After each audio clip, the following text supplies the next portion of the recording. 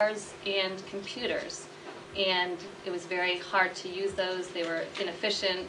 In a lot of ways, it was hard to use them in meaningful ways. And coming back now, in 2010, I see how much it has made a difference for our students and our teachers in the effectiveness and the use of technology in meaningful ways. So we're very excited, and I'm very proud of this team for the work that they've done in this area. So I'm going to hand it over to Jamie Trudell. Oh, I'm sorry, and this is, I'm supposed to introduce us. Jamie Trudell and Britt Santamaria. And over here we have Britt Santamaria, Lisa Albright, and Maria Cannon. And I'm going to turn it over to Jamie Trudell. Great, thank you. Oops, of course this is turned off anyway. All right.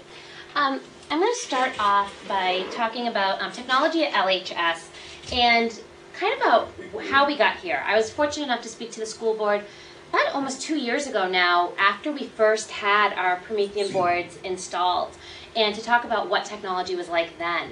And so, to start off with, technology is huge. And it's been funded in several different ways in our building. The first was second grade was through a lot of grants back then when we started bringing our Promethean boards and our active votes into the classroom.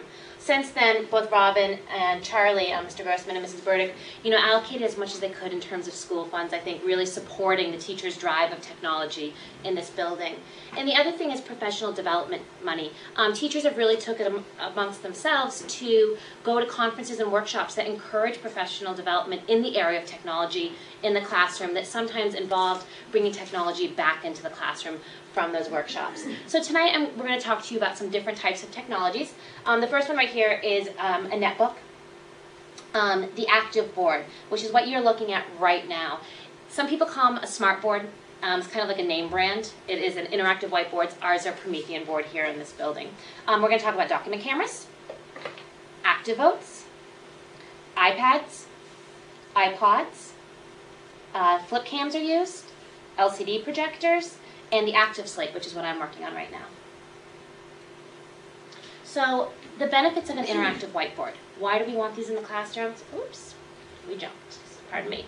Student engagement. It's unbelievable how this board can change the engagement in the classroom in terms of the amount of time you can sustain lessons. Efficient lessons. It's all here, it's ready to go. You can move through a lesson in a really great pace because there's no wait time for students. Multimedia. We're able to provide media to these generation of learners that is really, truly engaging to them. Teacher investment. It takes some time to make this stuff, and we're really invested in our curriculum and our content due to the time that we do spend on it. Sustains attention. Part of a 21st century classroom. We're preparing these learners to go into the 21st century of jobs, which is going to involve technology. Having all this technology at their fingertips and watching the teachers interact it is really going to encourage this. It meets different types of learning styles. An instant assessment tool. We're going to talk a little bit more about that as we talk about the active votes. And less paper used. Who can beat that? So let me show you some pictures of this happening. At a walk through the downstairs K-1-2, I took a picture in each grade level in terms of what was going on in technology in a moment at Little Harbor School. The first one is a picture of Mrs. Santamaria in her classroom with her students. You can see her students on the rug, all of them, eyes on that board right there. They're learning how to play a math game, which Lisa will later show you the slide of. And there's a student up front with Mrs. Santamaria going over the game. Students aren't gathered in a circle, huddling over, trying to see that game being taught. Every single student can see that game, and that student is helping model the game with Mrs. Santamaria. Here's a kindergartner up at the board, brand new board that they just got installed a couple weeks ago, and working on her morning letter. They're putting letters into words, and you can see all the hands up in the crowd as every single one of those kindergartners is waiting their turn to hopefully be the next person to go up to the interactive whiteboard. And this is a first grade classroom during word work, and this child was blending letters together to make words up on their interactive whiteboard in their classroom. What I'm using right here, this is called an active slate. This is a new piece of technology that's come into a couple classrooms. It goes along with our Promethean board. You can see it's wireless. I'll stay put because I'm supposed to be up here so you can at home see me.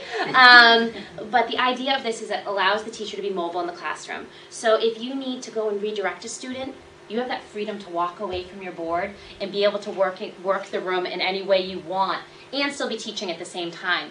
And you can also pass it off to a student to do some work from the spot where they're working as well. It's a really neat addition to some of the tools that we already have in our classroom. I'm going to pass it off to Lisa Albright. Hi.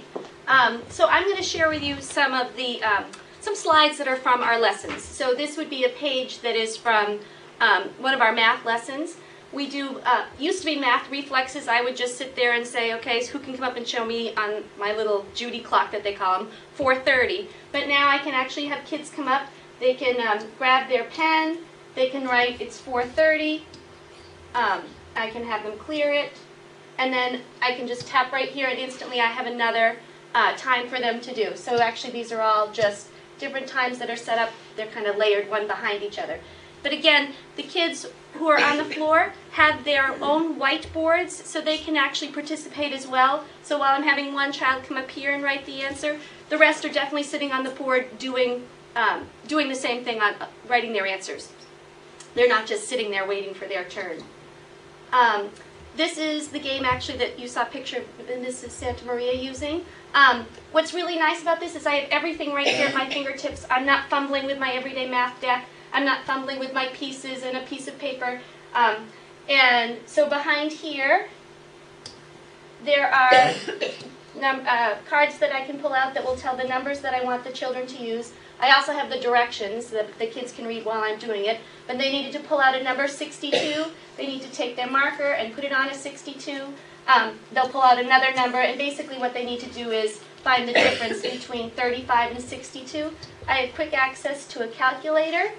So if the kids needed to do, what did I say was 62, take away 35 to check their answers. And this is also nice too because if the game had dice, I can instantly show dice, hopefully. Well, it should come up. There we go. And they can roll all sorts of different types of things. And I just put the dice on there because I wanted to show you it's really cool math tools that we have access to. Here's a lesson for a page from a word work lesson. Please think that there are really like 40 pages in my lesson. That was just one of them. My word work lesson would be about 10 pages. But we've been working on silent E. So I would ask kids who can find the picture that goes with this particular word. Hopefully they would drag the can up. They get a little bit of a reward there. And then we talk about how you can change can. If you add the silent E and put it through my magic silent E container here, it turns a can into a can. And again, all those things seem like little tricks, and they are tricks, but they really help keep the kids engaged. They love hearing that sort of stuff. And again, they would be on having their whiteboard and changing can into a cane on their whiteboard. I also want to say that this doesn't take away, I know that I was just using dice and things like that, but we also have pictures like of base 10 blocks and things like that. I show them on here, but the kids still are actually, when they go off to work by themselves, they're still using those manipulatives. This is not a replacement for manipulatives. It's just a way for me to show it more carefully. And so they can all see it at once, and like Jamie said, they're not looking over and crowding around to see the directions for things. The next slide is about active votes. At your seat or at tables, there are some active votes which I am going to ask you to try in just a minute. So if you want to grab one of those. But these are some of the benefits of active votes. Instant assessment, which I'm going to show you in a minute what that looks like. These votes are all just for multiple choice things, but it really helps prep kids for those kneecaps that we have to give and all those other different sorts of assessments.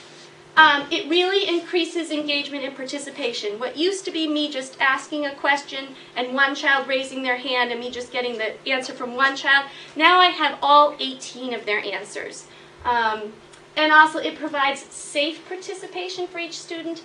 If you look on the top of your active vote, there's a number. Each child is assigned a number. So when they vote, their names aren't coming up. It's a number that's coming up, so they don't feel like, oh, it's me that got it wrong. And let's see, here's a little pull tab just to show that. let's look at some results. So I'm going to ask you right now to actually do one of our questions from our math lesson. The question is, John went to the store with a $5 bill in his pocket. He bought markers for $1.37. How much change should he have? So if you think it's $4.63, type in A and so on and so on. And now you'll see as you vote, it lights right up. Sometimes I can time it if I wanted to see whether the kids can do it in 30 seconds or not. And I'm going to assume everybody who wanted to vote, oh, there's still a few more left. I don't know, 5 and 14 got used? Nope. So I'm just going to stop the voting. And notice that one more person did not do it. But here are my results. I can look in a pie graph to see very quickly that most of you chose B, and there were a few people who did not. This is the one that we usually use, that the kids instantly get to see. It's green, that means that's the correct answer. And the kids like to see the percentage of how many people got it right. But I can go back and see who answered what. So now I can tell who of you got the right answer and who didn't. I can also tell how long it took you to answer. This person took 17 seconds. But it's just great. And all of this gets stored so that I can look at it. And let me show you. I'm going to use our document camera so that you can see. But I can actually save it and I can print my answers. Usually I print it in color. What's that? Oh, sure. There we go. It's kind of hard to see. Usually they're color-coded. You can very faintly see that this A and this C are lighter colored. Usually they're green and the red ones are the wrong answers. But this one I sorted just by the question that I asked. This was 24, take away 11. And I can see quickly who got it right. I can also sort it by the student. So if I just wanted to see all of number 10's answers. And you can save these over a period of days. So I can look at the end of Unit 3 and see how many times when I did use votes that child got things right or wrong. So I can do it by question, by student. And again, it just shows me how long it takes them to answer things. So it's really nice data to save and collect, and it's data on all the kids. Like I said, not just one or two of them from raising their hands. Okay, and I'm not sure, Maria, you're next. We also use iPads and iTouches in the classroom, and we don't use them as teaching tools as much as we use them for practicing tools. The apps on iPads and iTouches are for practicing. They make repetitive practice fun and engaging. And we're engaging the learners with repetitive practice. It's kind of repetitive in itself, actually. We're eliminating worksheets. We are really lucky to have iPads. Here's a child here who's doing some handwriting practice with an iPad. The iTouch, a child is practicing math facts. And here, two kids are working together doing research on an iPad. Because many teachers have these tools in the classroom, we're able to not only use the one that we have, but we're able to share them. For example, in my classroom, if I do LH All and ask teachers to share with me their iPod Touches or their iPads, the next morning for my lesson, I could have 15 on my desk, and kids can work in groups or they can work individually to solidify math facts, can practice concepts. Once again, they're not a teaching tool, but they're a practice tool that are really engaging for the kids. So I'm going to talk to you now about the document camera. You saw Lisa using it a little bit earlier. And what this is really doing is replacing the overhead projector that we always used to use. There are many benefits of the document camera. The number one benefit really is that it's a live video. So what we're able to do, rather than having to put everything on overhead transparencies like we used to have to do before, if there's something that really can't be copied, now you can actually just slide it right under the document camera and you can see it live. This is a great benefit for showing a lot of things. We've actually showed how to play a game under there before. If you're trying to show kids how to fold origami, that's a great example. But we can also use it for using examples of great student work that we wanted to share with the kids. So you can slide anything under there, really to be able to present in front of all the kids what you want them to see. One of the other huge benefits of the document camera is that we're able to use time-lapse video. And one of the ways that we use that within our classroom is a life cycles unit that we always teach in 2nd grade, where we hatch butterflies and baby chicks. So we were able to utilize the document camera last year for this specific purpose, because you know the old saying goes, it never works out the way you want it to. And of course, when the chicks are hatching, of course it's going to happen when you're not in the classroom or overnight when we're not here. So what I was able to do was actually take the document camera and set it up on time-lapse video. I can choose the amount of time between each session. And it could be a half hour, it could be an hour, it could be a minute.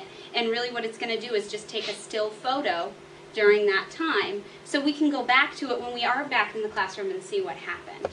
So I have a great example. This is one of the butterflies hatching, and of course this video was huge and long, and I was able to trim it down to really just the 1 minute or so that you can actually see the butterfly coming out of its chrysalis. So rather than us spending our day sitting in front of the butterfly cage watching the butterfly come out, instead I told the kids, I've set up the document camera, it's going to catch everything that we want to see, and we'll come back to it when we know that the butterflies come out. So you can see that's just a great example of how we've been able to use the document camera. I'm also going to talk about netbooks and laptops, and as Heidi was saying before, when she was teaching here before, you know, we did have computers in the classroom, but typically there were only 1 or 2, and it made it so that there wasn't as much access for all of the kids to be using computers. So what we have now are class sets of netbooks and laptops that we can use so the whole class can work together on a project. So I have some examples here. We have a student who's working on a podcast of some work that he's done. We also have a couple kids who are using a netbook to do some research. That's it. We just want to let you know how much we love these technology tools, how much they've totally changed our teaching, and more than anything else, how much they're really engaging students and getting them excited about learning. Thank you.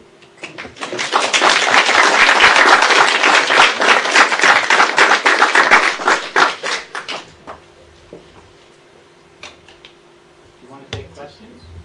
We do I can that. take questions, sure. Why don't we all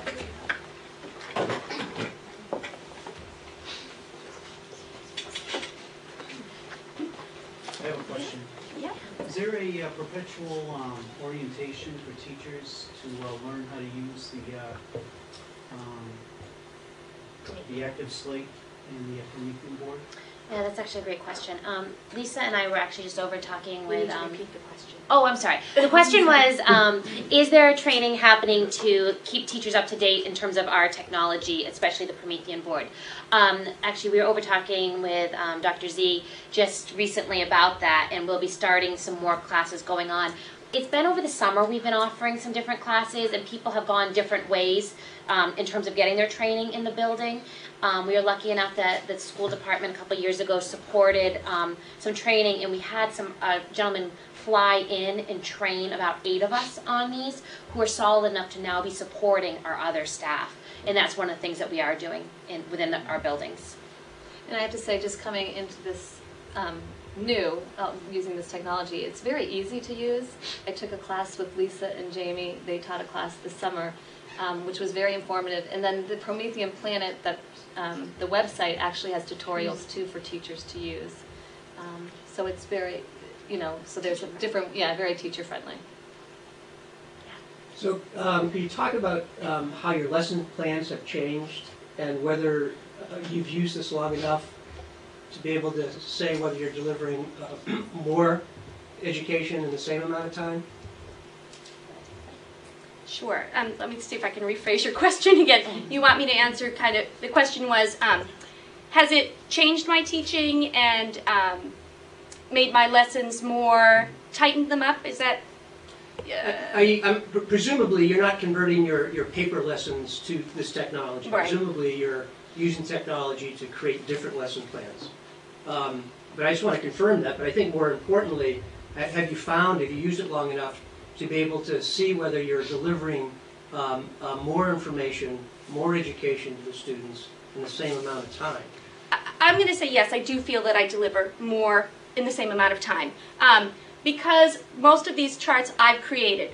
And so I've had to take that time to really plan what it is I want to say, what it is I want the kids to actually be able to read and remember. And the kids are much more engaged, just those active votes. I'm able to get every single one of them to participate in my lesson. Nobody can just sit there and just go, look at the ceiling. And they want to participate. They want to see their answers come up. Their goal is for everybody to get on the green. My lessons are, I want to use the word tighter. There's not as much downtime. It's moving, the pace is faster, which I think the kids appreciate more.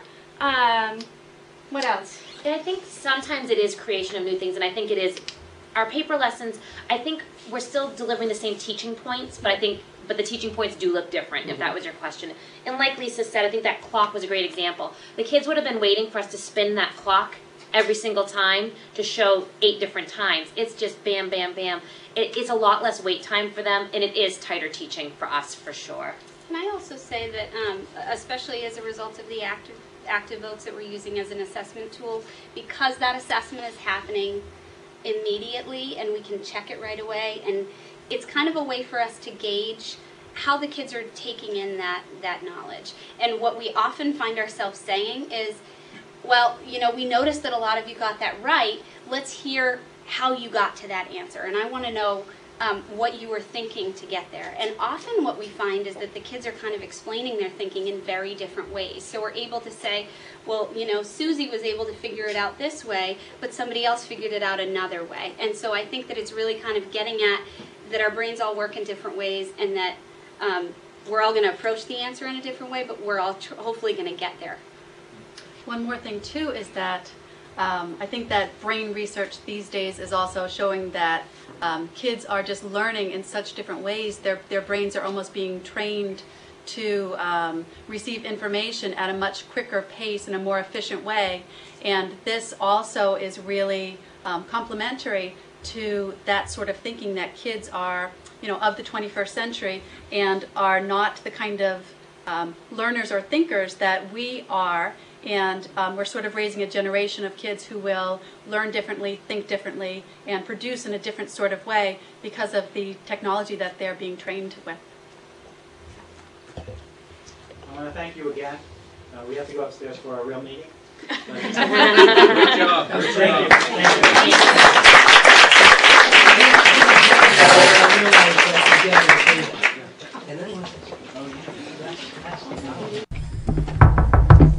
I'd like to call the meeting back to order, and we'll begin. We'll ask the superintendent now to take the roll call. Yes, Ann Mayer. Carol Chelman. Here. Rebecca Remison. Here. Dexter Legg. Here. Kent LePage. Here. Ann Walker. Here. Mitch Schulman. Here. Tom Martin. Here. Leslie Stevens. Here. Clay Hayward. Here. Linda Brulette. Here. Savannah Fedoro. Very good. So moving along the agenda, number 5, acceptance of minutes. I'll take a motion to accept September 28th, 2010. So moved. Second. Any comment on those minutes? Seeing none, all in favor? Aye. Aye. Any opposed? And a motion to accept October 12th, 2010. So moved. Second. And any comments on that?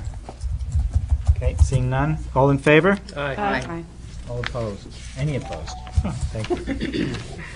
There's no public comment tonight. No, I mean, the period, if somebody wanted to speak, we would have one, but I mean, there's nobody here. That would be. And we've had our special presentation, unless the press would like to get on this. So we'll move right into the superintendent's report. Yes, thank you. In your package, you have the latest copy of Board and Administrator for the month of October, as well as the superintendent's update, events upcoming in November, highlighting the new bullying law. Mr. Zadrovic has worked with Jim Nukas and others and has announced a round of grant funding that will take place. It happened 2 years ago where teachers are offered an opportunity to apply for a grant. It's a competitive process. The funds come from the Clipper Fund, as well as some information about some of the upcoming PD we've planned for folks in the district around technology. And the only other item I would remind the board that tomorrow night, I know there's a JBC meeting, but there's also a presentation at the Little Theater at 6:30 around the Wellness Committee and Dr. Rogers on the 5210 campaign. You have materials, documents that are needed for tonight's workshop session, and I'd provide you notice that a group of students coming out of the Robert J. Lister Academy will actually be attending Costa Rica in March next year. It's really you'll hear more about it, I'm sure, when Nancy comes and speaks to you, but it's a really nice integrated thematic project. And students are working on fundraising, they're studying, they have blogs going on, they're tracking, they're learning how to put links on web pages and in and out, and you'll hear a lot more about it, but they'll be attending in March at some point. Some 6 or 7 students are hopeful to attend. And that's it. I'm happy to answer any questions you may have. No? Okay.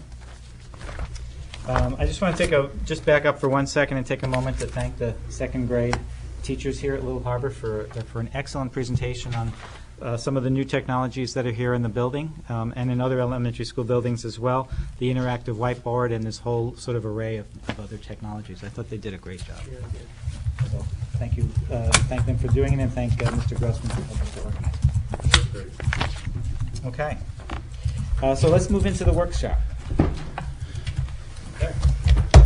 So I'm going to introduce the process for having a bit of a discussion about the comparative metrics document that's in your board packet.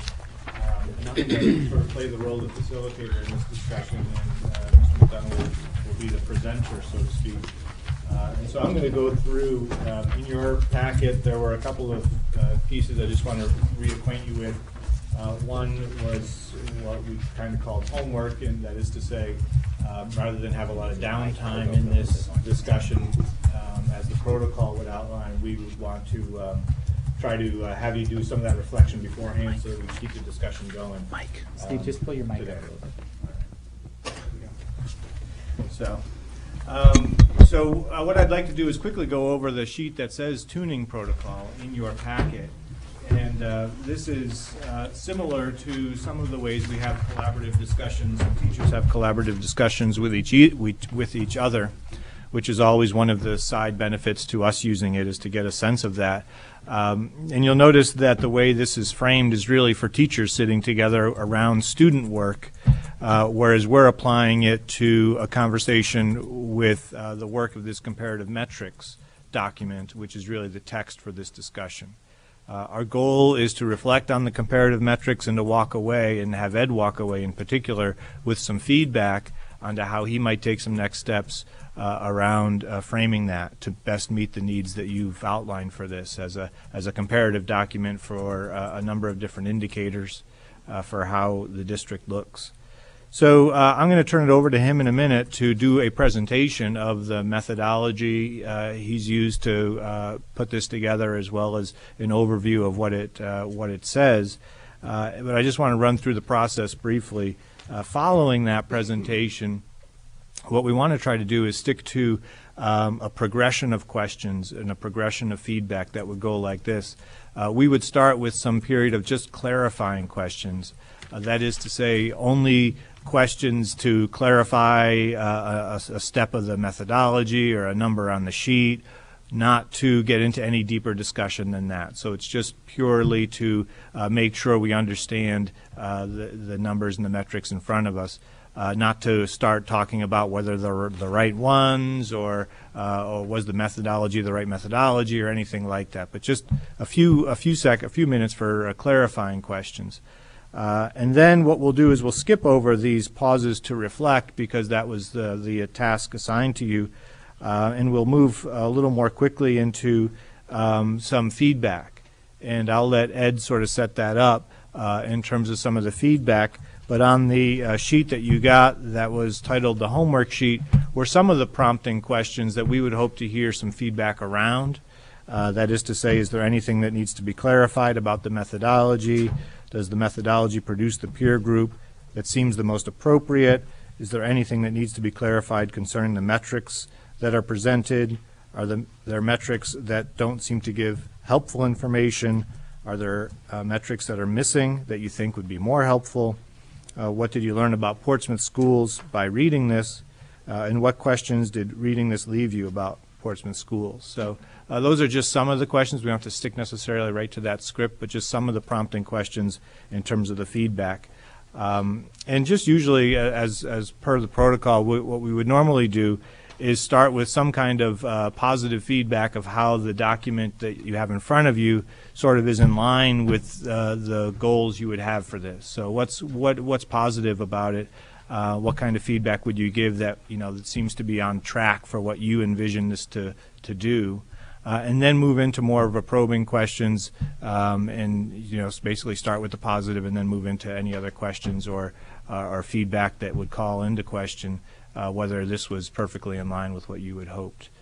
After that session of feedback, during which isn't really time we're going to engage greatly with question and answer with Ed, but we're really just talking more as a group, we'll have him reflect a little bit at the end and hear his thoughts for what are the takeaway points for him in this. So that's kind of the way the protocol is framed. And normally with say a teacher presenting in this kind of a piece, what you would hope to do is they would leave with a sense of how they might make that lesson even more effective.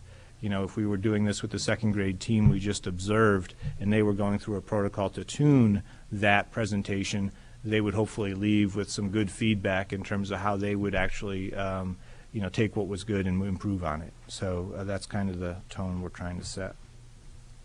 Any questions about the protocol and the process at all?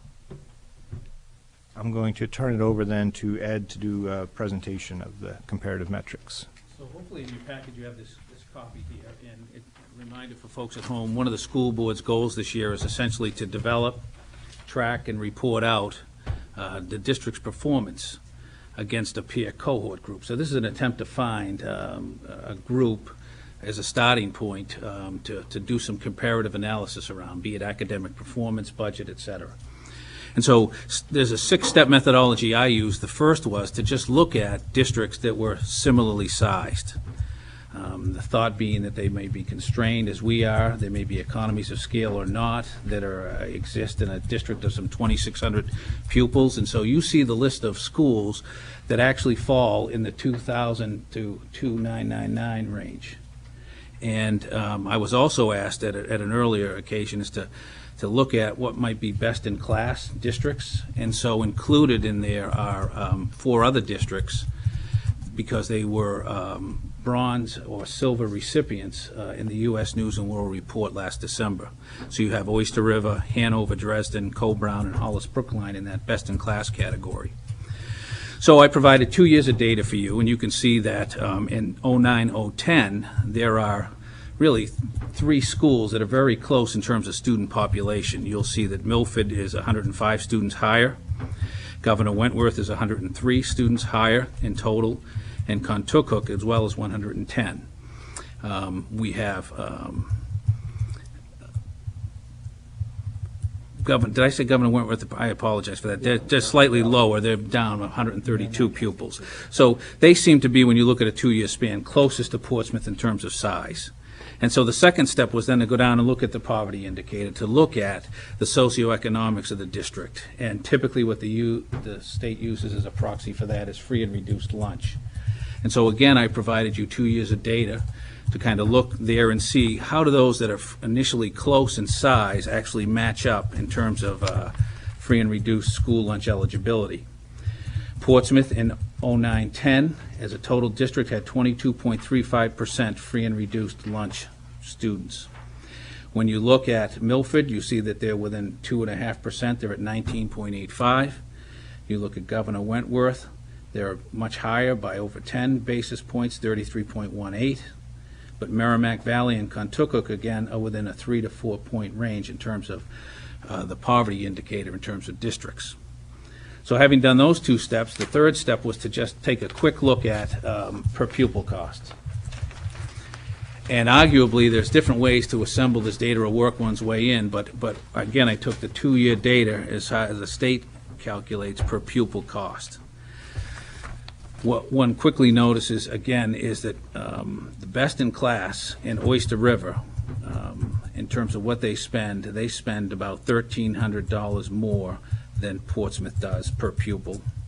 And those other districts that are close, Governor Wentworth and Contoocook, are below by about $1,300 per pupil. Now, there's a range there, obviously, and as I would remind the board, when we look at per pupil costs, the way the state conducts that formula, it's expenditures from any source derived. It's not simply a measure of demand on the local tax base, but it's revenues, expenditures from any source, i.e. grants, Title I, ERA funding, et cetera, et cetera. So that was step 3. When we went to step 4, again, we looked at, I lined them up in terms of their enrollment, their poverty indicator, their cost per pupil, and then tried to do an assessment of how the community measured up in terms of its relative wealth by looking at valuation rates, looking at the level of effort in terms of the tax rate, so that you can see when you look at Portsmouth, we have $3.8 billion in assessed valuation. Governor Wentworth is at $4.6 billion. You look at other districts nearby, Merrimack Valley, they're less, they're at 1.6, and Contoocook is over the $2 billion in assessed valuation. And then you look at what percentage of the tax rate was spent for education, and I did those percentages to look and see Portsmouth, and this is in the 08-09 year, 47% of the tax went to local education. That includes the statewide property tax as well as the local education tax. And similar in that match are Governor Wentworth, Contoocook, and Merrimack Valley again. Laconia is close to us there, but in other measures they don't seem to line up as well or as neatly. And then we looked at step 5 was to just look at, all right, what are the teacher costs? What's the educational attainment of the teaching force? And what are the total teacher-student ratios, i.e. not just core teachers, but all professional staff divided into the student population in the district. So when one looks at that, we see that 3 out of the 4 best-in-class districts outspend in terms of teacher average salary in 09-010. Oyster River, the average teacher salary is $62,199. Portsmouth is at $56,737. Similarly, Oyster River and Portsmouth line up insofar as the percentage of teachers who have a master's degree. And we have more teachers who have a CAGS degree or advanced degree beyond the master's by some 5%. Only Hanover is the one that outranks all schools in terms of teachers on the high end with a master's or better in terms of that. And when one looks at pupils and all professional staff and does the calculation there, you'll see that on average, Portsmouth is at 10.3 in terms of the staffing ratio. Governor Wentworth is exactly 10.3. Contoocook is a little bit higher, 11.2, and Oyster River at 11.5. And so having done those 5 steps, step 6 was to simply just start pulling some performance data together, and one could go in 1,000 different directions in terms of what one might want to look at. I simply took things like average class size in those districts, I basically limited the cohort to Governor Wentworth, Contoocook, Merrimack Valley, and the one best in class, Oyster River, because they're running a K-12 district. So if you look at grades 1 and 2 and look at average class size, you can see Governor Wentworth is at 14.5 in the 09-10 school year, Merrimack Valley at 17.9, Portsmouth second lowest, 15.7. Ironically, Oyster River in grades 1 and 2 and 3-4 is a little bit higher at 18.6 and 19.6. But you see Portsmouth in that data is pretty much in the middle. You look at the attendance rates for 08-09, we're at 95.2%, third ranked amongst that cohort group. Homeschooled students, we have the fewest homeschooled students, 16, where some other districts are up around 121, 115 students who are electing to be homeschooled. That's, I need to be factual here, so I'm going to keep quiet. You know, and then looking at AYP, not the misery loves company necessarily, but that you can see that the ever-growing demands to meet the ever-increasing targets is placing all districts in difficult situations. Only one school, Governor Wentworth, made AYP in reading in 2010, and Merrimack Valley did so in math, but even best in class didn't make AYP in those 2 categories last year. And then I gave you the actual percentages around reading proficiency and math proficiency in 2010. And so you'll see Oyster River did outperform. They are best in class in terms of their percentage performance, 81% in reading, and I'm losing it here in math, the number, but it's in the 80 79. Thank you, 79. And we're pretty much on average with the others, within 2 or 3 percentage points in terms of proficiency against those other cohort groups. So that's just a draft. I'll answer any clarifying questions you may have about the methodology to lay that out. How easily is this data collected, and from how many different sources do you have to collect it? In all honesty, these are largely found on the DOE webpage, and you just need to kind of pull them out and cut and paste them, so to speak. But there are whole other data sources on the DOE webpage that I didn't provide here that one could look at. First, this is terrific stuff. Is that a good warm comment? Well, we save the warm comment until after the clarifying question. Well, then I'll withdraw that There's not people one more cool, right? comment. So, clarifying. Yes. And I can ask a question about clarifying data? Mhm. Just methodology. So,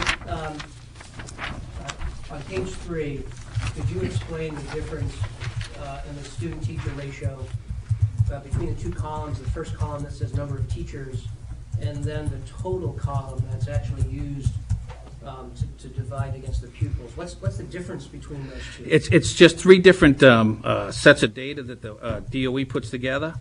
So on the first one, they're just showing what the average teacher salary is in district. No, what I'm saying is that, so for Portsmouth, for example, the number of teachers. It's inconsistent, isn't it? Yeah. And then, but we're using 236, and I noticed in most cases. It goes down. It goes down, but not all cases. But what's going on there? That's a great question. And I've said the same thing in terms of when I put the data together and then looked at that, why does that number change? Because in some districts it doesn't. Most of them it does. But that's how it's reported on the DOE webpage, so Okay. it's. All right. I don't know the answer to that, Dexter, in all honesty. And so my other questions are related to more data. So for example, is the salary information available from other districts on paraprofessionals or administrators or other school employees, or is it strictly teachers? I think we can get it, but it's not on the DOE webpage, but I can grab that. And then a further question on, again, because what the trouble is, this actually leads to the need for more information. It's a challenge on this stuff. But on page 2, I understand how the per pupil cost is derived, but do we know for other districts what the ratio is of general funds to special funds? We have about a 10% special funds to overall revenue, but do we have that information from other districts? We can get it. Because I think that would be helpful, because then you begin to just pull it out and learn a little bit more about what some of the cost drivers are. Thanks. Sure. But this is really good stuff. So any other clarifying questions? Because I think there are a lot of discussion points that we can go into with what's here, what's not here. And Kent. Okay, clarifying points, and I guess also going somewhat into what is and isn't here. Follow a little bit up from what Dexter's saying is that, you know, it is classroom teachers versus the non-classroom teachers. I mean, if I look at actually page 4, and you have the average class size in public elementary schools, the variance there, and I think that's just a clarifying of what it is.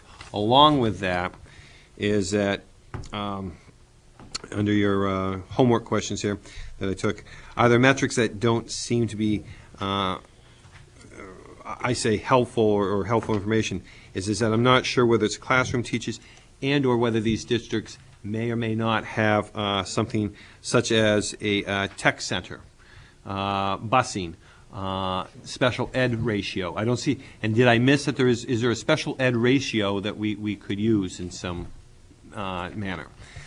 Then, as much as we pride ourselves in the part about homeschool being extremely low, I think a number that I would like clarified out there is number of students that we lose both in SAU 50 and 51 to private schools. And I would assume there is a matrix out there on the DOE stating, you know, this is the number of students that are in Portsmouth, and we know that X is going to private type schools. So, you know, do we compare, you know, to Hanover or whoever on that? So that'd be a kind of a clarifying one, because we've only taken out that section of homeschooled. To me, what, you know, clarifying is that, well, what about the students we don't have? I think that's the big question on that one line. And this is one that's always gets me when we do this type of comparison, is that we're missing either the national or regional type level. And I apologize, as I read this, I'm trying to think, is there a national and or regional, because we test regionally with other states. Is there a matrix out there that would do a regional, if not also then a national, and saying that that's where the averages might be? And again, having, you know, similar type schools such as Marshwood, York, and even Trape, and then Newburyport to the south that have a similar type programming and or student base, I'd be curious whether that matrix could be utilized into it, because their influences are there also upon our community. Those are the ones I need to clarify, that I think more than anything as I looked at it for homework.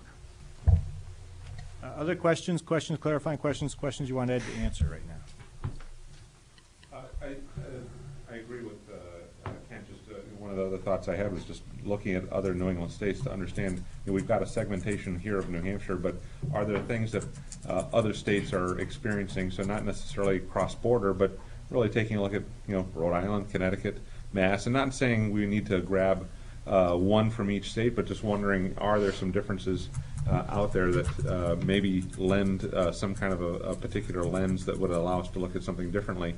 And then also, you know, we have 3 elementary schools, a middle and a high school and a Lister Academy. You know, are the costs different because we have, in a sense, running 6 building operation, and are these other schools running 3 building operations, you know, or 8 building operations? So, you know, trying to add one more metric, and there's a lot of other ones that I start, you know, coming into, but it's more about just understanding, you know, what data is available.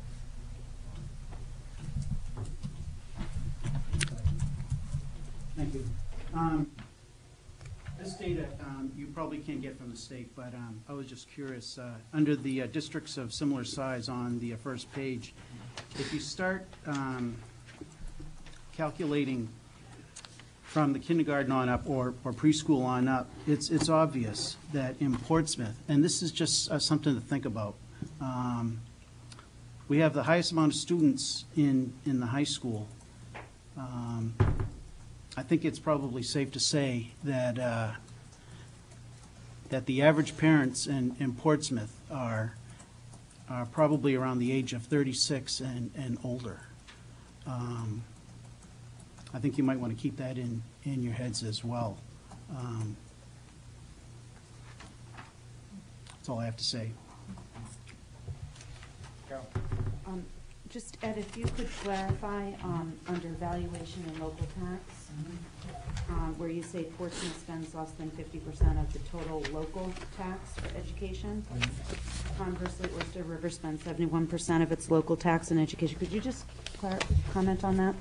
Sure. So that's the 08-09 tax rate. It's published on the DOE website. Mm-hmm. And in that year, you had $5.72 per thousand evaluation for local ed, $2.32 in the statewide property tax.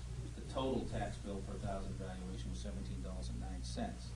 So if you add this local and state ed together, Mm-hmm. you spent 47% of your tax bill per thousand evaluation on education. So it should be local and state tax? Yes. Okay, because it just says local. Yeah, well, then I need to correct that. I'm sorry.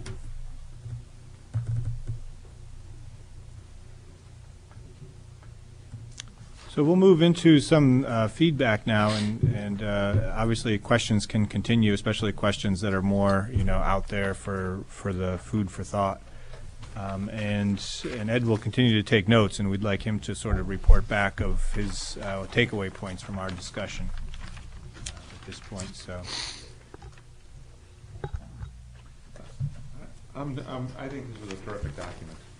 This is the first time that we've actually gotten our hands around some real numbers that provide a couple different things. And there's really, to me, this data serves two different purposes. One, it enables us to go out into the community and have a real report card that stack ranks where we're doing. The missing piece that I'm trying to get my hands around is what do we actually do with this data? Aside from presenting it out there as a report card, but in terms of actionable information, as well as trying to find some insightful pieces of information, some nuggets that would sit there and say, Governor Wentworth School District is doing this. This is why their numbers have come up here. There's nothing that suddenly gives us insight as to how these numbers are built for all these other schools. So quantitatively, we're on the mark. We've got a lot of data, but in terms of drawing conclusions as to what are other school districts doing that we could potentially learn from and change what we're doing, is one of those pieces that I'm kind of stuck with. The question that I'm posing out there is, what do we do with the data? When I read this page 2, the per pupil cost, and then the bottom part that explains what per pupil cost is, I'd like to see that first, because I went straight for the numbers, and I think people often go straight for the numbers and per pupil cost, and I think the explanation of it really should come first, because I think we get a lot of questions around budget time about what does that mean, that that's what it costs to educate one of our kids, and that's not what that number is used for at all.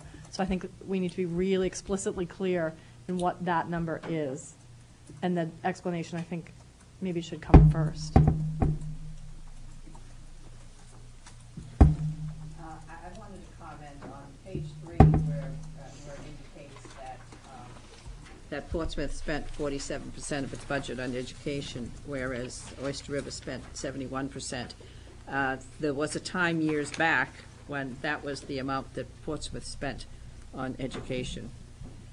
And then it suddenly zoomed down to a lot, 40%. So I think that's a very telling number. Dexter. So, Ed, this is great stuff. Thank you.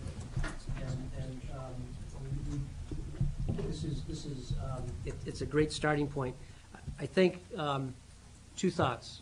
One is, although we should think about adding some districts, I think at the end of the day, what we're really trying to use this for is to figure out how we can improve our performance. And the performance is improved along a couple of dimensions. One, it's the outcomes of the students. I mean, are they achieving what we want them to achieve? And I would say, based on this, we're doing okay, but there's room to grow. And the other dimension is value. Are we getting the right value for what we're spending? And to Tom's point, how can we learn from other districts, either best of breed or districts that look like us that are having some successes, to improve how we're spending our resources? And so, although there may be a tendency on this thing to add more stuff to learn more about the broad landscape, at the end of the day, I think what we want to do is identify some areas where we can really drill down in real detail to understand a few key things, because the reality is that the administration has limited resource, and if you had a group of 10 analysts, you could go to town on this, but we don't have a group of 10 analysts. So we need to be careful, I think, as a group, of asking what we want the administration to do on this. But I think if it's still driven to those two outcomes, are we using our resources in the best way possible to achieve, to increase the performance of our students? But this is a great stuff. I mean, you guys deserve an awful lot of kudos for beginning to put this together, because it'll help the conversation and all of us will be better informed, and the community will be a lot better informed in this. So, I mean, well done. I agree with Dexter. I think when you add more and more and more, it gets a little bit overwhelming, and then you lose the primary message. One thing I think that we need to think about is every year we get asked the same questions, the same 5 or 6 questions from City Council.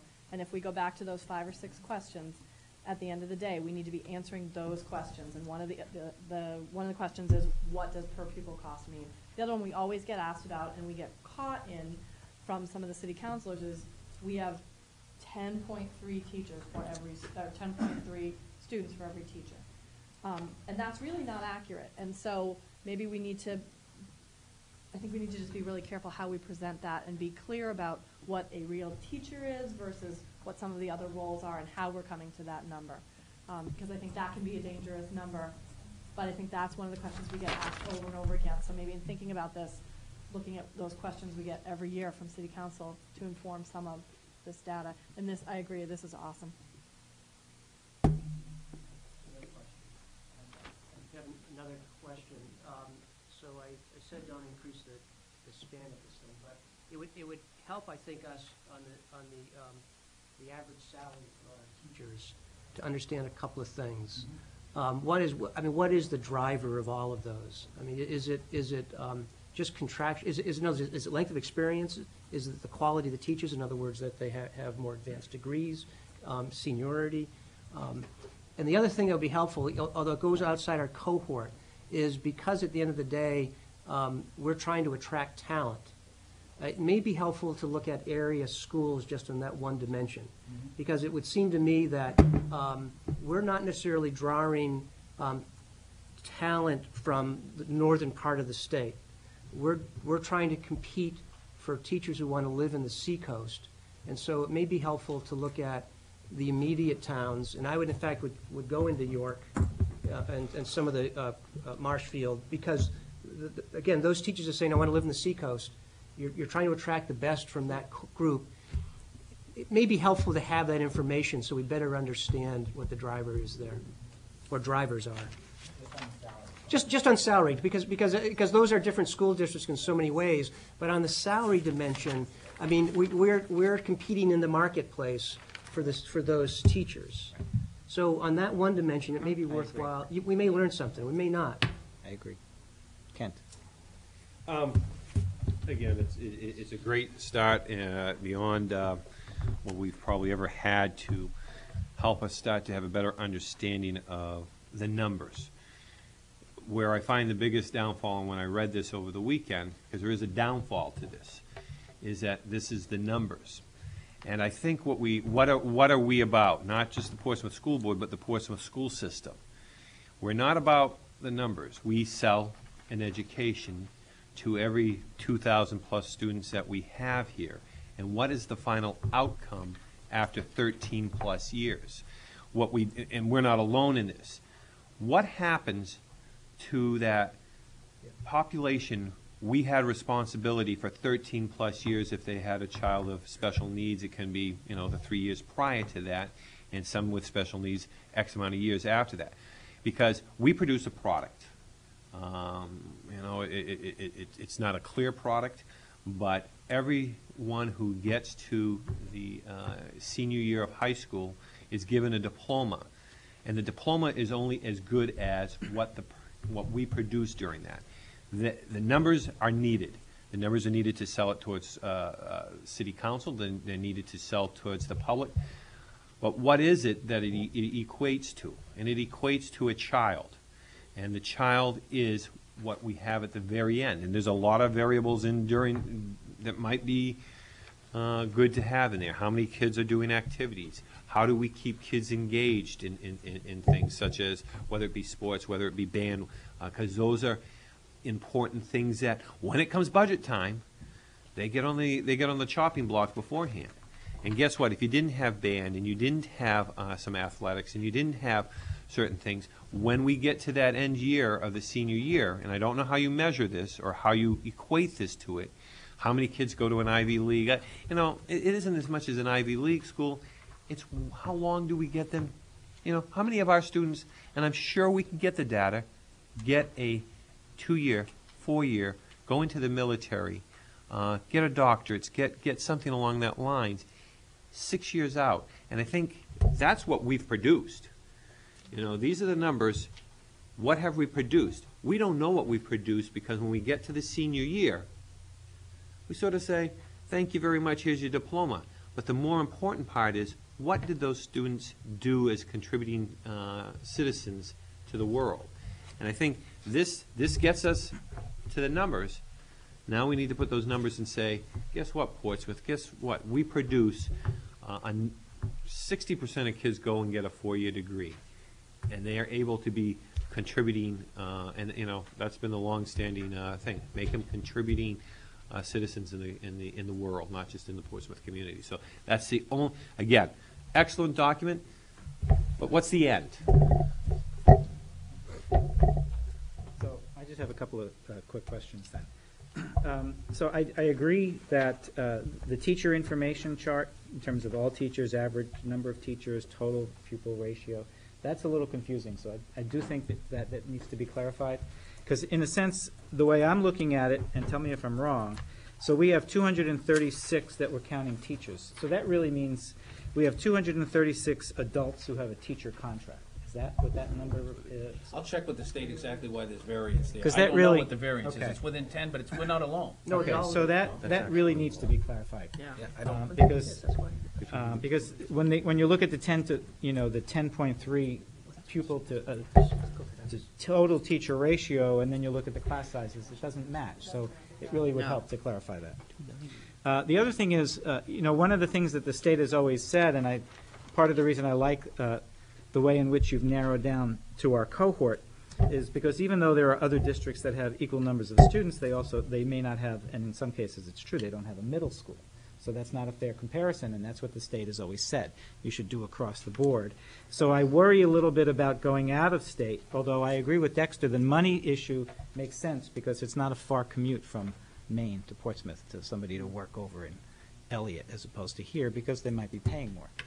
But I worry about comparing us to other districts outside of the state. I'm not saying we shouldn't do it, but I'm not sure what you're going to be able to draw from that if you look at those numbers, because there just might be too many questions and too many reasons not to understand what the comparison really is. The other thing is, I think, this is going to be a great document for us to be able to begin to really, as Leslie said before, answer some of the same questions we're always asked by the City Council. And I would think historically, if we consider this a baseline, although we've had a number of documents in the past, some of which have also been excellent, but not quite to this extent, then we'd be able to actually have a history of this information for the community. Because I know people in the past, especially during budget times, they've always accused the district of being, we're overstaffed, we spend too much money, we're heavy on administration. Well, here's an opportunity to look at the cohorts that we picked that seems to make sense to be our cohorts, and then look at that kind of data as well. Not to say, we're lower just because we're lower, but now we have some information that's, that's out there, that's real, that says we're not necessarily overstaffed. So, I think the ability to begin to get that kind of comparative data besides just the budget numbers, I think that's really going to be very helpful. And I also wonder how many of these other cohorts in districts in our cohort have a career tech center. I don't know if many do. There's only, I think, 19 in the state, but so we have elementary, middle, high, and a career tech center built in, whereas some of these others don't. And we also have many incoming tuition students from areas. Many of these don't as well. But I would just want to say, I think, I just want to echo what everyone said. I think it's a great document. I think there could be a little bit more information over time that can be added. It's a wonderful place to begin, and I think it's a great public document for people. And I think to me, it seems like right now that this might just be the right cohort. Maybe you can find another district here or there, but this seems to be a fair example of people who would be districts that would be comparable to us.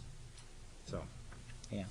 I just wanted to comment that I was surprised by the free and reduced schedule, where we stood in that. I was surprised at how high some of the other districts were that you wouldn't expect to be. And the data, I shouldn't it has increased, and we've gone up again. We're 26% as a district up this to, year. wow. Wow. And I was also surprised at our really good attendance rate, because that's really excellent. And the small number of homeschooled, that was very surprising. This is great. It's Carol. I ditto that, you know, this is a great start, and I think it's excellent. My other comment would just be a little bit along the lines of what Kent was saying. I think this is a little bit light on achievement. Like Kent was saying, I'd like to see more about what are our kids doing. Are they going to Ivy League schools? Are they going to four-year colleges? Are they going into the military? Right. I mean, this is all very interesting information, but I don't really know, because that's really the question. The question is really, how are they doing? And if there's some way we can really tap into that, then we can make judgments as to whether we're getting value for our money. So that would be my comment. Well, we have the list from graduation. Sure. I guess my thought was, I wasn't sure we were at the point in the conversation where you wanted to hear all of the things that we think are missing. Yeah, I think that's exactly where we are. Okay. So we would, keep going. I guess just to continue off, again, what we're hoping is Ed can walk away from this with clear feedback for what we would add or take away. So yeah, roll that right in. Well, in that case, I would absolutely agree that kind of data is important. I also think if you would have put all of this across a very longer grid than you've been able to create on a small piece of paper, I understand that. But I would be interested to see what the mobility rates of these other districts are as well. I would like to see what the SAT scores of these other districts are as well. I'd like to see how many administrators they have within that district. I think Kent's point earlier about having some SPED data. What's the percentage of coded students in these districts to see how we compare? I agree with Carol. Post-secondary enrollments, number of graduates, that whole kind of thing.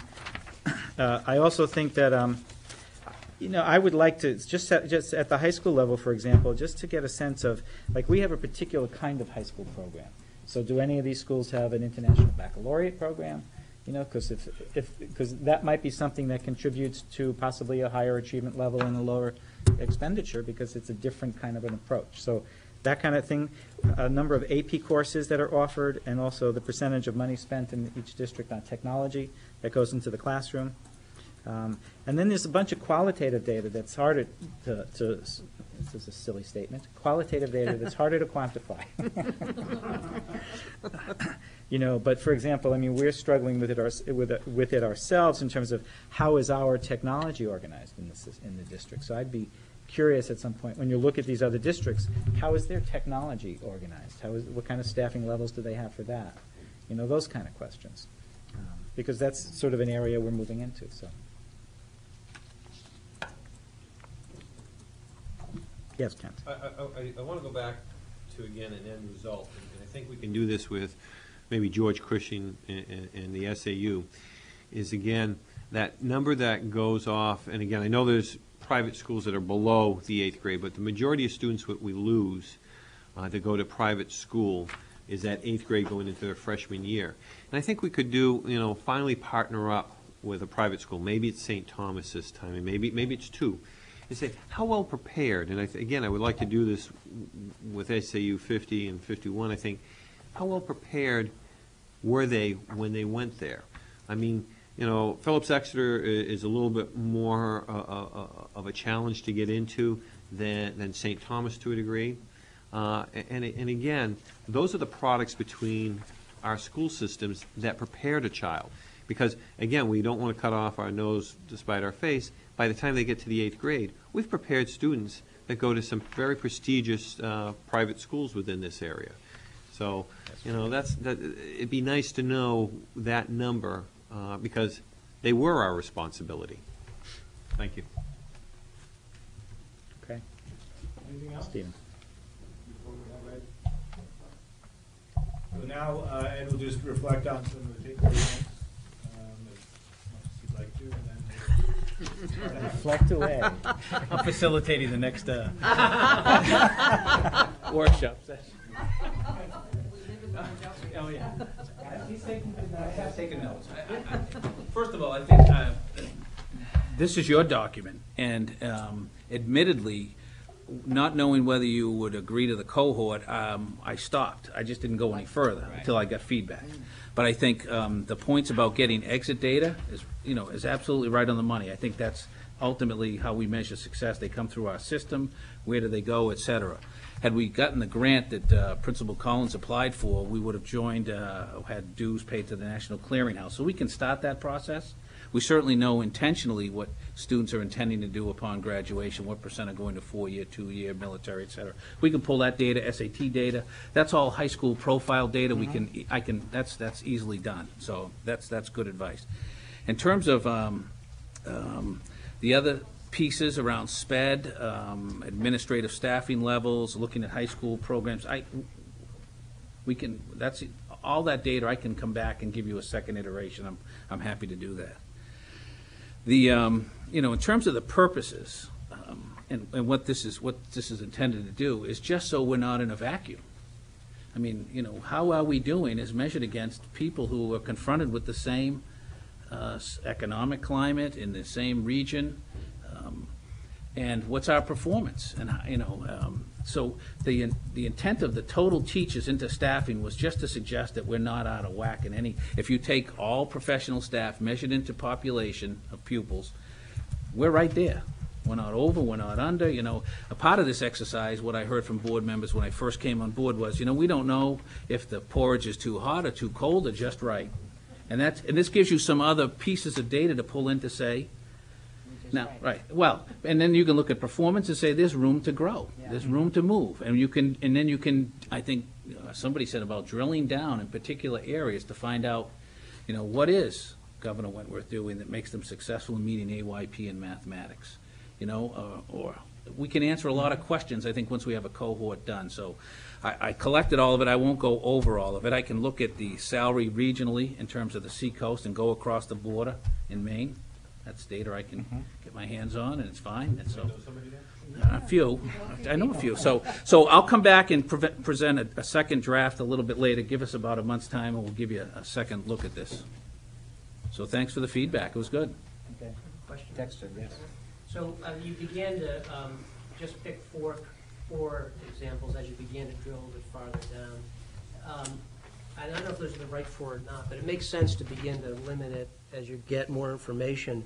But as you look at our cohort list, are there schools that either by reputation or by knowledge, not Oyster River, because we know they're in there for benchmarking purposes, but for our pure cohort group,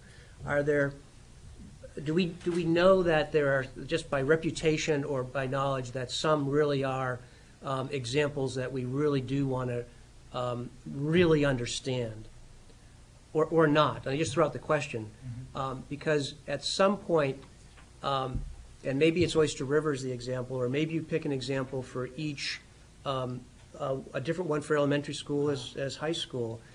But if there are best of breed out there that we can get to, that fundamentally are operating in our environment, because right or wrong, New Hampshire is still a different environment than Massachusetts or Connecticut.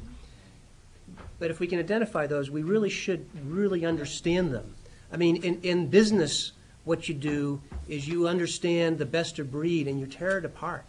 And you understand how they do it, what their processes are, what their cost structures are. You might not necessarily replicate them, but you want to understand them. And if we're really going to do this exercise to come out with how do we want to improve ourselves, do you find a cohort that has a middle school that we think is best of breed, and you compare it to our middle school? They may not do stuff as well as we do. They might do some stuff better than we do. And you do the same for a high school, and I think you do the same for an elementary school. Not this round, Ed, but I mean, at some point, you get there if we're going to learn from this thing. Yep. So that may be something. That may be a 2012 exercise that you assign. You assign people on your staff. Steve, you're going to become the expert in the high school for Oyster River, or whoever it is. Go find out everything about them. and you give someone else in elementary school.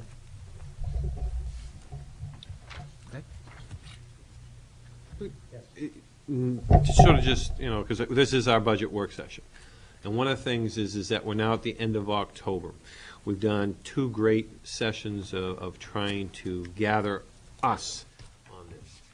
And I don't want to, I guess we're all hoping that we don't have another budget season like we always do. We get there, and we don't know what the city council may bless upon us. And I think, a joint letter from the school board to the city council saying, we've been preparing, information. We'd like to maybe pass these drafts along, or information, maybe not the whole thing. But I really hope that they'll give us a number much earlier, and not as the budget ends, and not as the budget has been passed, and then say, here's your number. We can only work with that. And I've had discussion with a few city councilors, and I'm going to be quite honest, I was a little depressed, what the thought is out there. And I hope that doesn't come to fruition. But, here we are in October, which means November and December are our last 2 months that we won't be up to our eyeballs into budget discussion, and yet we never have that miracle number. And again, we were 1.7, I think I asked Steve, from 1.8 last year, 1.82 last year. The feeling that I've already gotten from a couple is we'll be lucky to see that, and I would hate that upon our students and on our public, especially where we're doing this pre-programming. And I think we need to share it early on with them that we want information early on too. We give them information early, maybe they'll give us, we can hope they'll give us something. There's an election year next year. So that kind of raises a question for me. One of the conversations I think over the next couple of meetings for us really is, so as we talk to the administration about asking them to construct a budget, and this was the problem we had last year, not knowing what that number is, but we know what it costs roughly to remain level funding. So how do we ask them to construct the budget? Do we say we want you to, not level funding, I mean level services, we know what that costs. Do we do what we did last year, which is that's what we know what it costs and we'd like to see that budget, or do we say, well, let's go down, what did you say, the September, the 1.82. So do we end up, suggesting those kind of numbers? And at the same time, I think, this is just my personal feeling here. The administration is putting together some, and we'll talk some more about it, a strategic plan as to how to move forward to help improve achievement through best practices, through professional learning communities. Given the budget that we have, they're trying to implement that whole new strategy and move it forward. And at the same time that they're trying to implement the strategy, we're trying to think about, well, can you do that if we cut $1 million out of your budget? How do you implement your strategy at the same time that you're asking them to cut? And within that environment, how do you construct the budget? So that's really the difficult situation we have coming up. Because they're not going to give us a number ahead of time. I think, Rich, I agree. I think we have a budget, but we don't own a budget. We don't own the budget. We don't own the budget. But we do own the programming and the services of the schools. So we need to do what we see those practices are and say, this is it, and this is the cost of it, guys. If you want to eliminate it, that comes on your shoulders.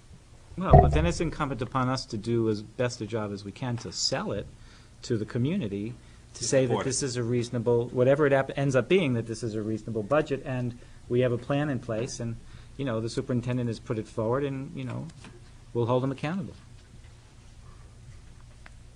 So, I mean, it's tough. I know it's tough. Anyway, Stephen. So I was just going to say, it's a kind of nice, we set up the workshop in sort of 2 parts. It's kind of a nice segue into the article reading in your packet on effective resource strategies.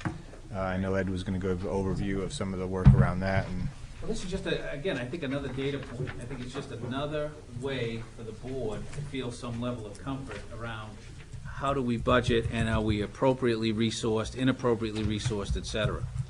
And so this chapter 6, you read about the 3 key strategies that are critical for schools, and Linda shared an article with me this evening that's right on point that I'll share with you at our next meeting.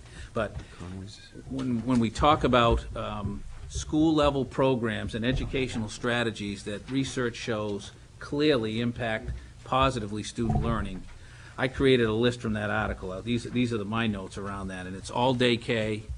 It's smaller class sizes with a goal of 15 in grades K to 3. You know, folks get nervous about what are we talking when we talk about the instructional core. You will see that in this article, they talk about art, music, physical education. These pieces are all part of the core and sustaining those, providing teachers the daily planning time, added PD days. But the areas we're looking at closely in terms of reallocation of resource is items 6, 7, and 8, i.e., you know, it's fine to put teachers in PLC groups, send them outside, but one of the things we know is the job-embedded professional development is the way to go. To have a trusted colleague, somebody that's respected, help you implement that curriculum, i.e., you can call it a coach, a facilitator, an expert in the content area. That's an area that article suggests needs to be in place. When you look at extensive use of formative assessment, you saw some illustration tonight with the little devices, et cetera, but that's critical, and that's the good work that this district's been engaged in for 2 or 3 years under Mr. Zadrovic's leadership. And then the other piece is finding that extra time to provide students more one-on-one tutoring, extended day. In other words, taking the school day vertically and also expanding it horizontally. And we're working on creating a more collaborative professional school culture. So these are just resource guidelines. And, you know, it gives you a framework under adequacy to look at how are we staffed. And this is adequacy. This isn't the Cadillac. This is just meeting, you know, theoretically what's required to deliver state standards to 100% of students. And so they give you that prototypical school. It's within 35 or 40 pupils of Little Harbor to see how they're staffed. And you can use that ratio there and do the math. I've done the math, and quite frankly, the full staffing levels, classroom there'd be a couple more, but reallocating resource where Little Harbor is staffed at the same levels this adequacy guideline would suggest. You might reallocate some resource a little bit differently to get your instructional coach to structure some extended learning time, to provide a robust summer school program. But the staffing's pretty close. We've done the similar thing with the middle school and high school. And we're a little bit higher at the middle school, but quite frankly, I think it's no surprise to the board that we run a strong unified arts program that's been part of the planning for the middle school, construction, et cetera. And I think CTE drives the high school up a little bit higher. But, you know, I've done that. I didn't want to confuse you with a lot of data, and I can share that with you and how this prototypical adequacy level of funding matches up with our current schools. But I think it's important, again, that the school board have some firm, your legs underneath you when you're confronted in the community about myths and misperceptions about where we are as a district. And so this is aligned with best practice. It's 28 states across the nation and how they've looked at this. And so I'm happy to answer any questions. I know it's getting late. But I think this is another framework to help the board make sense of the task ahead. Dexter, so did you say you did that not just for staff levels, but also for the costs on this list as well? Well, no, I didn't. I didn't. I just did it in terms of resource levels, Dexter. Right. That would be another terrific window and benchmark to go through that for all the schools, for all the costs, because again, it gives us a sense of is it too hot, is it too cold, is it just right? Yeah, absolutely. Along these dimensions, and so this is terrific to have this data. And so as we talk to principals and they start to develop their budget, the conversation we're having, okay, is how are we going to, within the existing framework, i.e. in a revenue neutral way, look at items 6, 7, and 8? What are we doing to capitalize on that and get aligned with that? And people are being responsive. I mean, there's a lot of thought going on, but... So you're saying to stay within current resource levels, how can you make that happen? Exactly right. Move things around, change. And not change the, turn it on its head immediately, but what, move in that direction. Exactly.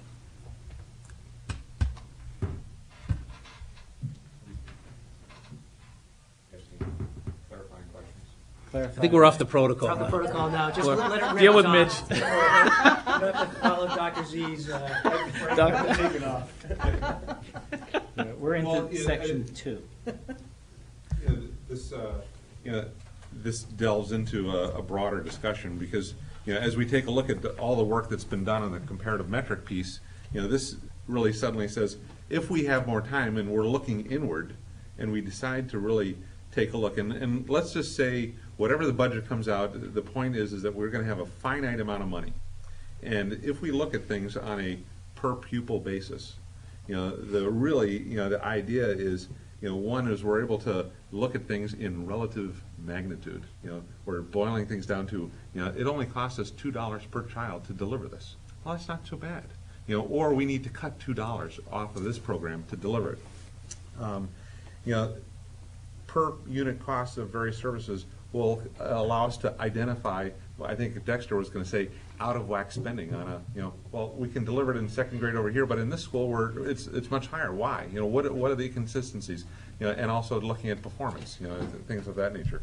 And probably most importantly, I think this year is going to be a matter of saying, if we know what the cost is, we will then have the tool to evaluate trade-offs. You know what? I really want this one versus this one. This is more important. We need to affect achievement level in reading. So I would rather take the resource over here and spend it over here. And if we have that metric, then I think we have the ability to have the discussion, to be able to sit there and say, you know what, math is more important than X. And I won't say what it is because that's for us to decide. But and then also just it allows the budgetary process to become a little bit more controlled, because then we're talking tangible numbers and we're not talking these expansive numbers. We're talking about incrementally down to X number of dollars per student we're going to increase. And so I don't think we're there at that level yet. But you mentioned things like let's take a look at administrative staff. Are we sized correctly at some of our cohorts, and looking at achievement level, and looking at math specialists and reading specialists, because there's a lot of things that are out there that maybe are going to crack that window into seeing what someone else is doing that maybe we could be doing differently. But I think the first step is maybe looking departmentally, and then maybe trying to take a look at something that would enable us to make a better decision, because we'll know what that incremental cost could be. I know that's a mouthful, but I just think this is a great direction that we're moving in, and it's only going to enable us to make better decisions, because we'll be able to actually talk about the issue at hand and understand the trade-offs. I think this is basically what we've already done to some extent. Your point that putting resource where it's needed, because when we added the half reading at Little Harbor at that particular grade level, because of the large number of students, that was what needed to be done. It was larger class numbers than we should have, and we were doing the same thing previously at Tondero when there was a large cohort of kids. So it's kind of what we're trying to do, and but we're just starting. Oh, absolutely. But this is now more metric. Exactly. You got something that's going to factually base it and say, so the conversation could also go to say, if we're going to spend X amount of money on the track club, and it's going to be $2,000 per pupil to do this one thing, to refinish the track, and you could say we could do something else that's only going to be $12. Maybe you sit there and say, you know what, we can't afford $2,000 per, because we only have 40 kids on the track team, to do that kind of an upgrade. We'd rather spend it over here. So I'm with you. Dexter. The only point I'd make is when we're looking at the cost numbers, not so much the staffing numbers, just make sure that the costs reflect 2010 costs. And I'm not sure. I mean, I don't know what the source of this is and how recent the data is, but we don't want to misrepresent it. Right. We want to make sure we're comparing apples to apples. That's right.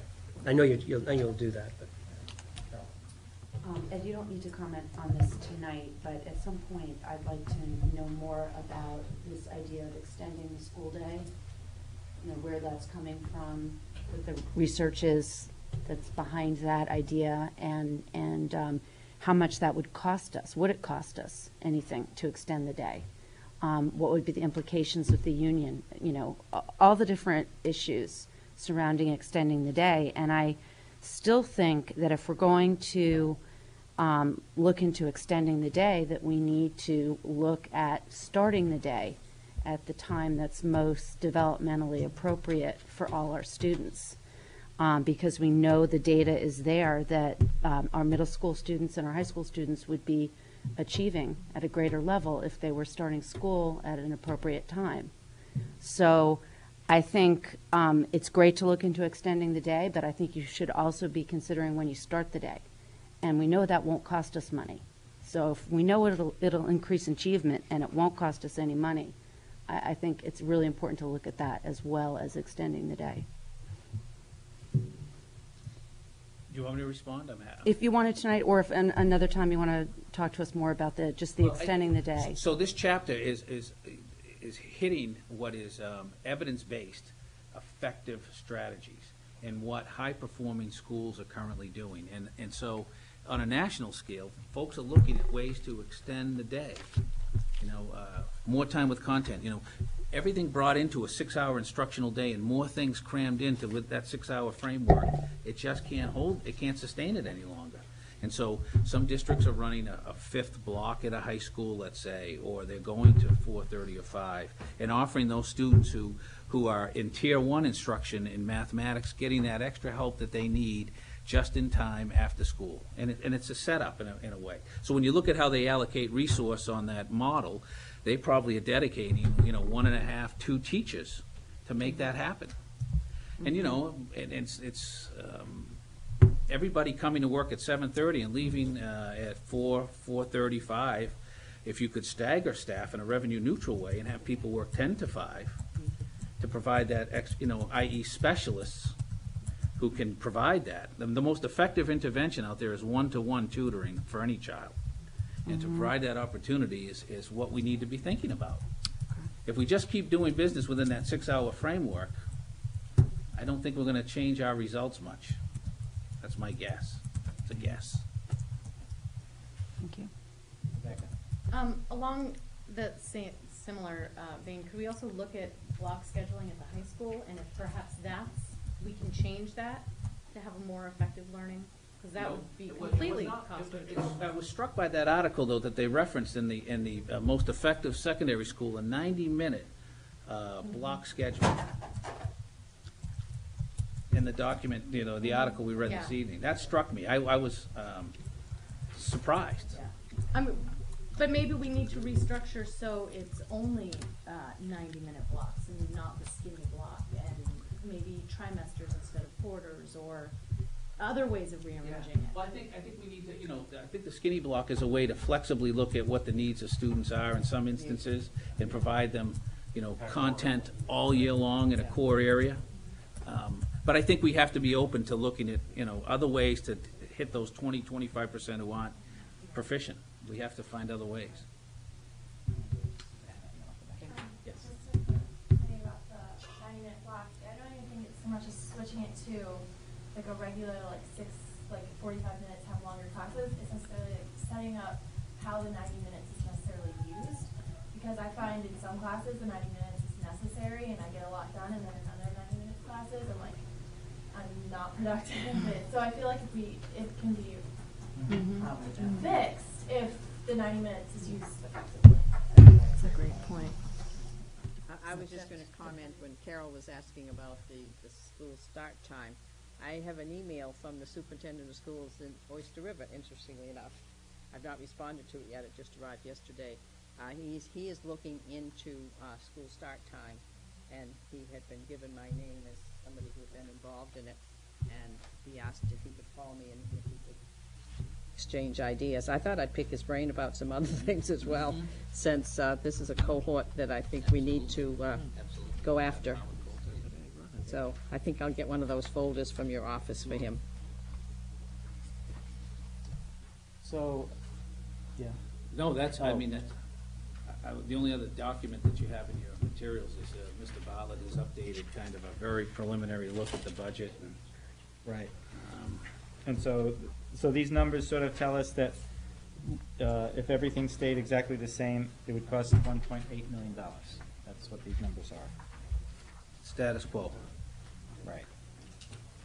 So could I ask both the administration and the board, so what kind of advice and how do we want to move, do we give the administration in terms of creating a budget for us, because the budget season's coming up. So what do we want to think about, what do we want to actually ask them to do? We want to give them a target number? Do we want to just, have, yeah, I'm sort of at a loss myself. Yes, Dexter. So, I mean, we know the environment, we know better than this year from a budget process. It conceivably could be worse. So, Mitch, I think you suggested we at least give them a steady state target. If we were to deliver the same program and the same services for the next fiscal year, what would that cost? And that may be reflected in this very preliminary budget, I don't know. Mm-hmm. But then realistically, I think we need to give them a 0% increase target and ask them to identify how they might get there. And I guess I would ask when they look at that they look at creative things that might not, I mean, obviously one way to get there is you cut program. And that may be, in fact, the need, but there may be other actions that would be recommended that don't cut program, still allow us to deliver the same level of products and services, and we identify those. And I think we get that fairly early because some of those non-program stuff may have a longer lead time. I mean, one of the things we ran into in this year's budget process is that in March we were beginning to open those items up, and it was a little bit, in some ways, too late to sit down and really understand how best to approach them. So we may need to be much earlier and to give us a little bit longer runway to get at some of those more difficult items. I'm convinced we won't see this number on this preliminary budget, proposed budget. I don't think we get it. I think we get a plan on 0 increase. Kent. And my two fellow board members that are on the efficiency, we're going to meet at least this one more time this coming Thursday. And I don't think I've been overly satisfied, and we've had a lot of philosophical discussion, but if we are going to end up equal to or less than what we have had last year, I think we have to be, and I can talk to the other two, both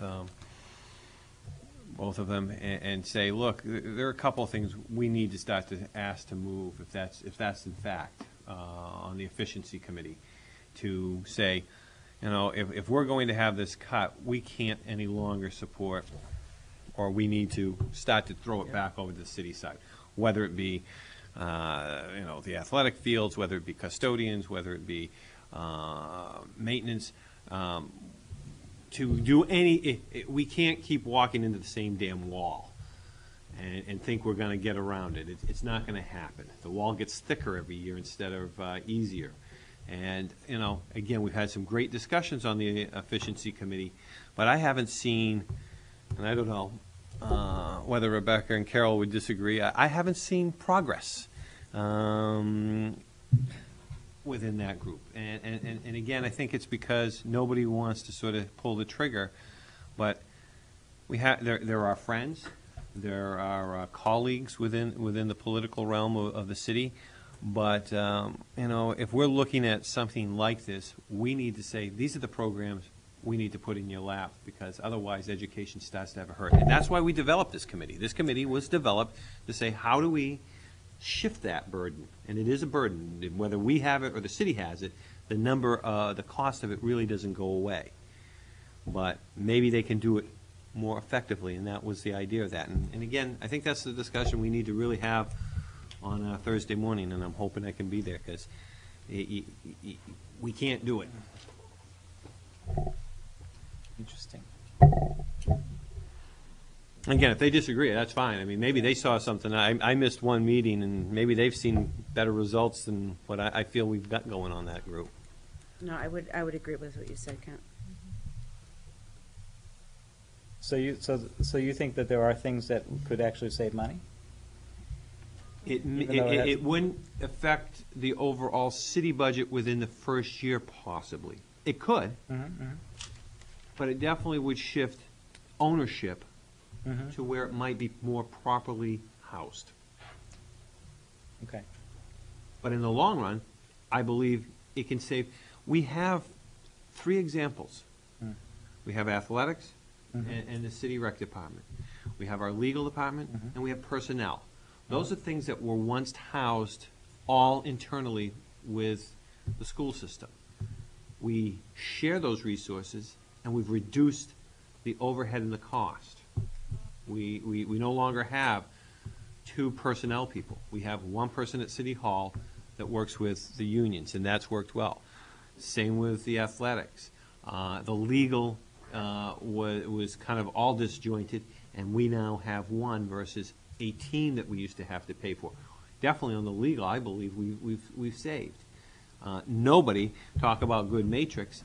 Have we seen what is that savings over a 3, 5, 10, and 12 years? Because some of the legal has been actually, human resources has been over 16 years. It was prior to my coming onto the board. They moved it, I think, just about the time I came onto the board, and that was housed. So, what is the next one? What's the most logical one that would, again, have some cost savings so that we don't have to look at this? This number is not healthy. Tom? Yeah, it's also that time of the year where I think one of the challenges that we're going to have if we started off in the budget season is really taking a look at some of the bigger nuts. And I think starting a conversation with the teachers that could have enough time to create a dialogue that we could talk about healthcare. I mean, that's a huge number this year, and there might be some creative solutions that could be done if there's enough time to talk through it with the teachers. The same thing goes for, the salaries are a big number, and there's a contract in place. But I think the biggest thing that's against us is not having enough time to actually have the right discussion.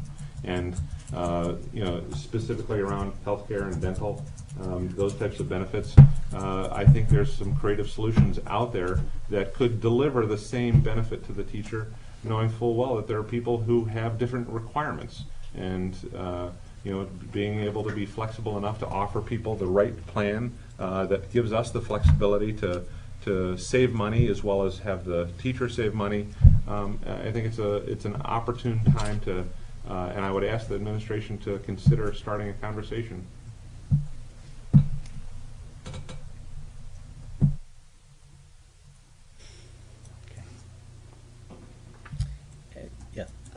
I guess I should ask Steve, this number that you have for the health insurance is 9.56. Is that the number that's coming from City Hall that's just an overall, or is that the actual amount that it's going up? What do we know? Let me take 2 minutes to explain what you got in front of you. Maybe that'll help some of the questions, if I may. What I did was just try to update the very, very preliminary big chunk, I'll get it right this time, Ed, budget that Ed had put together, with some of the things that I knew, and then point out some of the things that we don't know. So in terms of salaries, what we did was we took existing and we just did step and COLA without changing the COLA, because I don't know what the COLA will be, because we don't get that number until December 10th. But it's the rolling. It's the rolling COLA, right. So I don't know what the rolling COLA is going to be, because it's going to change when the numbers come out on December 10th. So I left it essentially the same. That would move up such things as retirement and FICA. FICA is in your other benefits. However, for the retirement, we know that's going up anyways. We're already sure of that because we've got printouts from the retirement system. And if I can get to the meeting on Thursday morning, I'll hear exactly if they've had any changes, in Concord. But what's posted on their website is that the rates, not the amounts, but the rates that employers, school district is going to pay for teachers will go up 13%. The rate that the school district pays for all other staff will go up 21%. So I've taken those rates and applied them to the adjusted, stagnant, COLA number, okay? So we know that this won't be the number, but it's all I had to work with. To answer your question about health insurance, if I take the announced rate and I asked Human Resources in the city, what's the 10-year average? Because that's generally what we get adjusted to. The 10-year average is 9.56. So I adjusted last year's numbers by 9.56 as a guideline. Dental insurance, we've already been told, is 4.5%. I adjusted this year's number by 4.5%. That also could be affected by usage, by the way, but in other words, but that's just straight. Leave it termination, I left straight. Workers' comp, I do not have a number, so I just took last year's increase and used it for next year, or this year's increase and used it for next year, excuse me. Life and disability, I level funded for the simple reason that we've changed our disability insurance carrier and we have some savings, and the life insurance is going to go down a little bit on the rate. So even though the salaries in theory would go up, I believe there's enough in there that I can leave it level, at least at this viewpoint, at this point in time. Unemployment I bumped up because it has been going up, so I tried to adjust by actual. The other numbers I just took using Ed's methodology of object code as opposed to cost center chunking and just tried to adjust them as best we could, but they're pretty much level this year with the exception of transportation, and I just threw a number in there because we have to go out because our contract ends. Okay. So other than that, that's all I've done. Okay, so I was asking that because we had an original number for the insurance that was higher. That's higher than last year. Correct. Then we were adjusted down and we got another little chunk of money back. Right. So they took so if they go the 10-year average, that's probably what it'll be. If they decide that the stabilization fund is in better shape and the manager decides to make an adjustment, then they'll make the adjustment. But and none of these are guaranteed numbers. These are just information as best I could have, because what I wanted to do was show you the big chunks as Ed had already presented, but try to adjust them by what we sort of know and what we do know. And so if you look at that total, well, obviously it's not a very attractive total, and we know it won't exactly be that, but it's to get the conversation started. Thank you. Okay? To follow up a little bit from what Tom, and now to tie it in with Steve, with the 10-year average, you know, we go into good faith and we do 5-year contracts, which, you know, has been a benefit for us doing budget planning, because we have an idea other than these numbers that keep seeming to sprout legs. So I don't know if it's possible, I direct it towards Steve Bartlett, is if there is a way to prorate savings of a 5-year contract versus, and again, we have had a 5-year contract for 3 terms in a row, so that gives us kind of a 15-year outlook on it. I think that we would see some type of cost savings to that, and maybe not. Maybe there's a disadvantage to it, because I know, others have said, well, you might be able to negotiate lower, and that may have some fact to it. But on the other hand, budgetarily wise, you know what that set amount is, because especially now that we do the 5-year average rolling COLA, is it? 10-year, I'm sorry, 10-year average rolling COLA.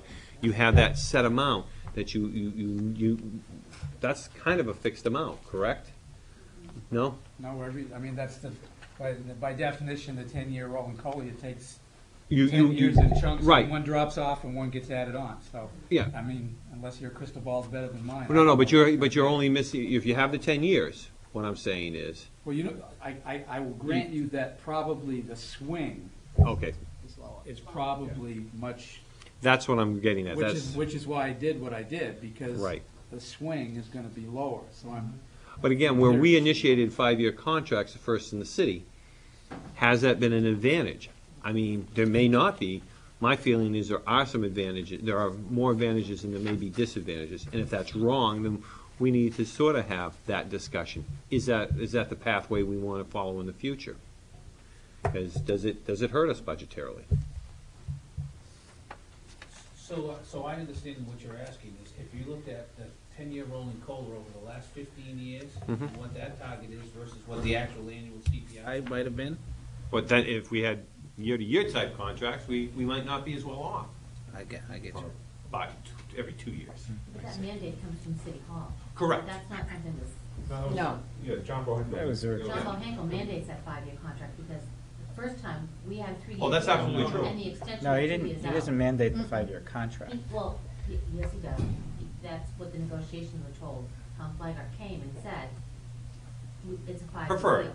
It was the preferred. It was strongly preferred. Yes. Oh no. It wasn't like choice. It No, wasn't like you could choose A or B. No, that's not true. The school board, we've had the conversation, the school board had the ability to decide if we wanted to do a 3-year contract.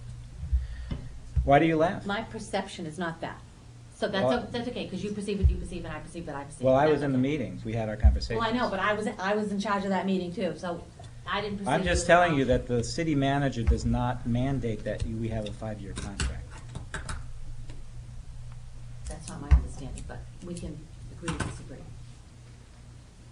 But that's where we are. We're at now. We're We at have a a 5-year 15-year contract. database. Right. We should be able to say, is this the pathway we wish to continue? Right, and this is the only one you have a rolling COLA on, though. The others have been. That's true. At the Boston bid, that But we index. can look at 15 You can. years. You can look at that. You can. Still a lot of surmising. It's a lot of surmising. Okay. Got enough information? Well, so what I understood it to be is get the real numbers on the budget as it is at level fund and show us at 0. Yes. That's what I heard. Yes. Okay. Okay. Sad, but true. Okay, so we have one more item on the agenda. And I think I'll turn it over to Dexter since he's so good. So I'll be brief on updating the committee on the joint building committee. We're in the design development stage. Last meeting, we received initial estimates based on design development. Tomorrow evening, the committee's meeting again to go through a value management process. In the interim, a subgroup of committee members and city staff have gone through and identified a list of potential what in the building business is referred to as a value management process. Effectively, it identifies potential cost savings or cost avoidance. The estimates are higher now than our budget for the middle school. Not unusual as you go through this phase of the process. I think tomorrow night, we hope we'll come out of that meeting with identified items that will potentially reduce costs on the project. We believe strongly we can do that without affecting any of the program that's going to be delivered by the middle school. And as you all know, the reality is that until you actually get out to bid, you don't know what your costs really are. And we're still on track for having the construction documents completed and the bids going out in January of next year.